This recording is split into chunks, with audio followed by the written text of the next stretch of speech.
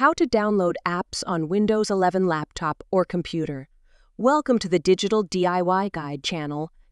If you want to install popular apps like Spotify, Netflix, or Hulu, the process is quite similar to what you do on your phone using the Google Play Store on Android or the iTunes App Store on an iPhone. In this case, we'll be using the Microsoft Store. To start downloading and installing apps on your Windows 11 computer, open the Microsoft Store. Easily do this by moving your mouse to the bottom left of your computer screen, selecting the Start button, and typing Store with your keyboard. The first result should be the Microsoft Store.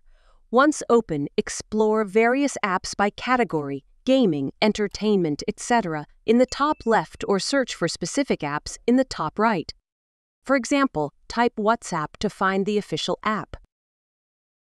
Once you locate the app, click on it and look for the blue bar saying Get or Install. If it says Install, click on it. The app will download and install on your computer. After completion, click Launch to open and start using the app. That's the simple process for how to download apps on Windows 11 laptop or computer.